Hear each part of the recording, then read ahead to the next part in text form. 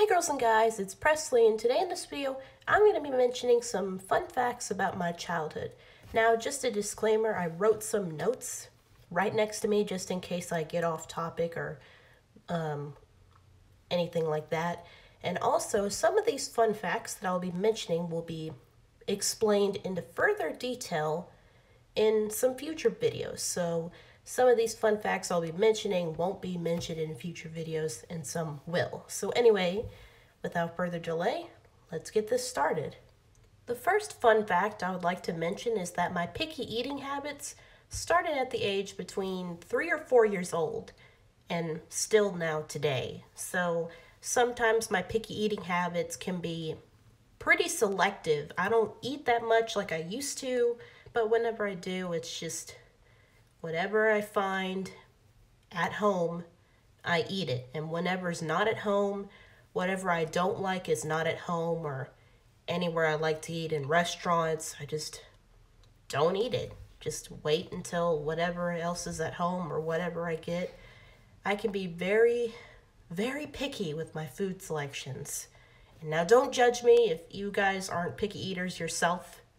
It's just whatever happens, happens. And there are some people out there like me, you know, picky eating and stuff like that. I got a cousin who's also a picky eater.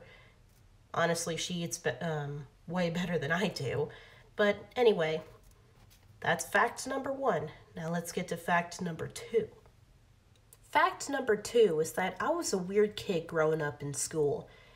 From elementary school, middle school, junior high, and mostly up to high school, sometimes I try so hard to fit in with a bunch of other kids my age that I try really hard to make everyone laugh.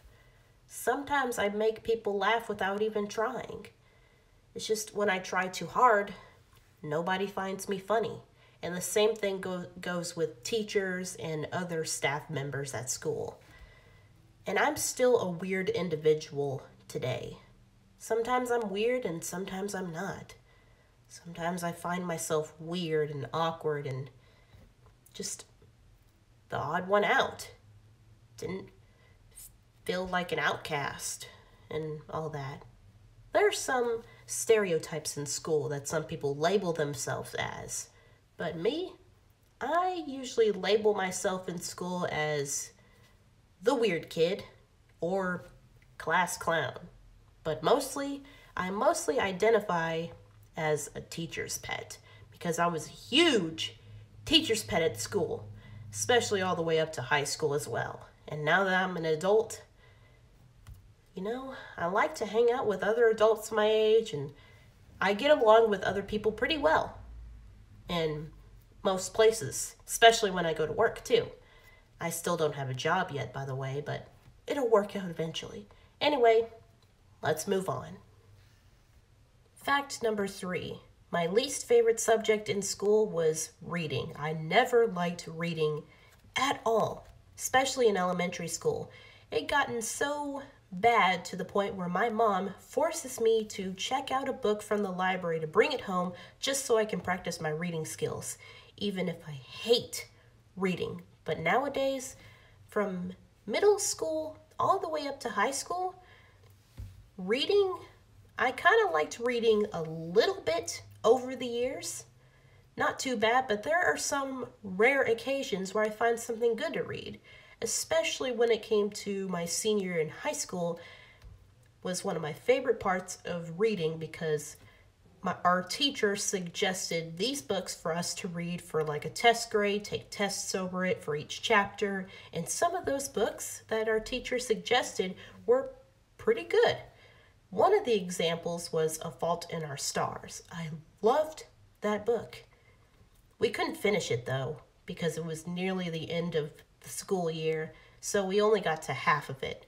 But we did watch part of the movie too for like a little comparison example, and it was really good. I highly recommend A Fault in Our Stars. It was so good. Anyway, next up, fact number 4. When I was between the age of 9 or 10 years old, mostly 9 years old, I injured my right big toe on summer vacation, and it hurt pretty bad. I'll explain it in further detail in a future video. just so you can get a better, explanation and further detail about my injury. And I could still notice it today because it has a pretty noticeable scar. Again, I'll mention it in a future video eventually, just not at the moment. Anyway, on to my final interesting fact about my childhood. The final fact I have for you guys today in this video in general is that I wasn't always the perfect kid in school. I wasn't always a good kid.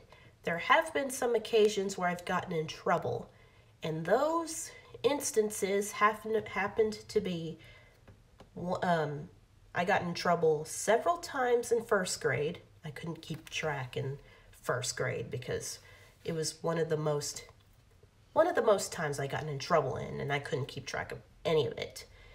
And twice in third grade, and one time in my freshman year of high school. So then again, nobody's perfect when it comes to elementary school, middle school, junior high, high school. It's just, you're learning from your mistakes. I came to realize the fact that I will never be perfect in any way, shape, or form. Even if I was well behaved in most grades, there have been some occasions I can't escape from that, the trouble I've caused. But after a while, it shaped me as a person because whenever I got in trouble, I had to learn from my mistakes and learn to never do it again. It was hard to get through since I was an emotionally sensitive kid and still am today, that whenever I got in trouble, I cried really bad, especially during my time as a freshman when I got in trouble that one time. I did cry, and my biology teacher felt really bad for me, but I had to suck it up and face my punishment because nobody can get away from their punishments unscathed. You have to face it head on, suck it up, deal with it, and whatever happens, happens. As long as you don't do any bad stuff in the future that affects your life or anybody else's, then you're okay.